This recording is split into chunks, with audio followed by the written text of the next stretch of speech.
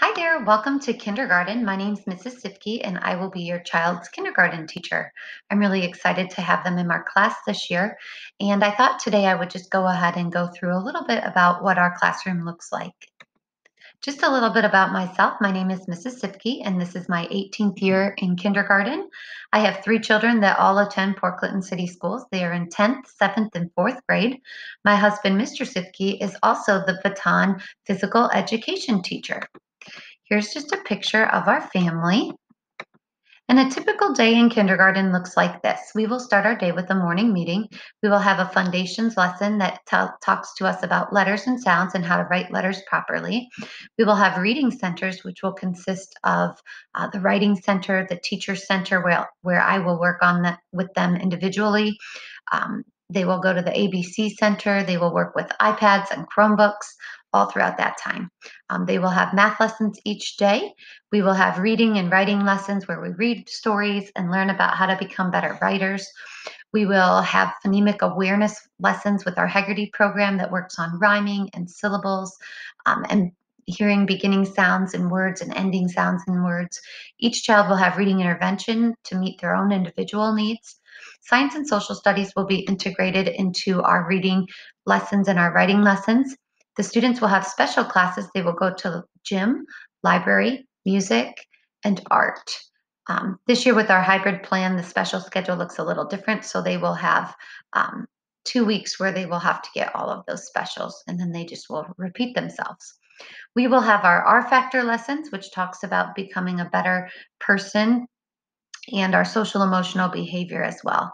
Each day we will also have a snack that is provided by you from home just to help them get through their school day. Masks are expected to be worn at school each day. We'll have plenty of mask break opportunities for the students.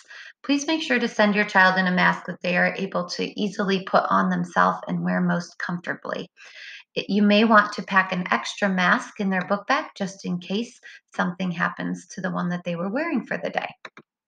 One of the most important key pieces of communication will be our red rainbow folder. I ask that you check that red folder each day when your child brings that home.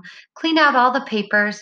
If you have any lunch money to send in, you're going to want to put that in like a Ziploc bag or an envelope with your child's name on it and put that in their red folder. They show me their red folder every single day. That is the main part of our communication. If you have any notes or transportation changes for the day, those also need to be put in the red folder. I ask that you please do not just put random lunch money or notes just thrown inside their book bags because I don't always look inside their book bags. I look in the red folder every single day. So if you could help with that, that would be wonderful. They'll bring home lots of papers each day as well. So please take some time to read through and look and see at the different work that they've done throughout the school day. Class Dojo will be another way that we can communicate with with one another. Please sign up to join our class. Your child will have a class code in their red folder that will be coming home with them on the very first day of school. Each child will have a little avatar that they will be earning points for their good behavior in the classroom and positive things that they do in the classroom. I will also post classroom pictures and classroom messages and communicate with you directly through Class Dojo. I have sent a link to most phone numbers, so you might have received that already. But we would like everybody to sign up to be on Class Dojo so that we can communicate back and forth that way. Expectations for kindergarten. Some of our end of the year goals will be to be reading books independently. They will be able to identify sight words, write complete sentences, spell three-letter words, count to 100, identify the numbers, add and subtract. So we have a lot of work to do, and we're excited to get started very soon. This is a picture of our baton expectations in our pledge.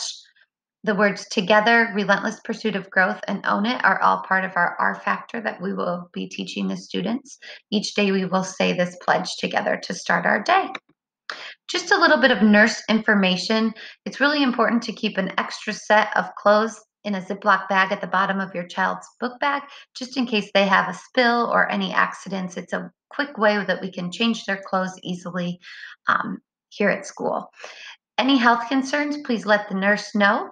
If you have immunization and paperwork, that must be turned in as soon as possible, and that can be sent in their red folder as well. We can get that to our nurse. Each day, the students will have a snack.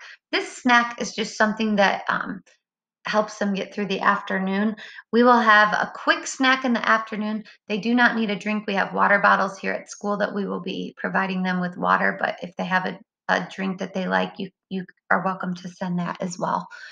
Please send in a healthy snack such as pretzels or goldfish or small pieces of fruit cut up, something that's small and easy for them to open on their own and eat quickly. We don't spend a lot of time during snack time, but we do take a quick little break in the afternoon so they can um, eat. Sometimes students choose to, if they packed their lunch, just finish some of their lunch. So if you want to pack something extra in their lunchbox, you can do that for snack as well. Um, Snack donation, sometimes we all forget things. And I usually just try to keep a stash of some pretty basic snack items here at school. So if you would like to donate a bag of pretzels or goldfish crackers, I try to keep the same snack on hand for those that forget so they aren't wanting my snack all the time instead of something from home.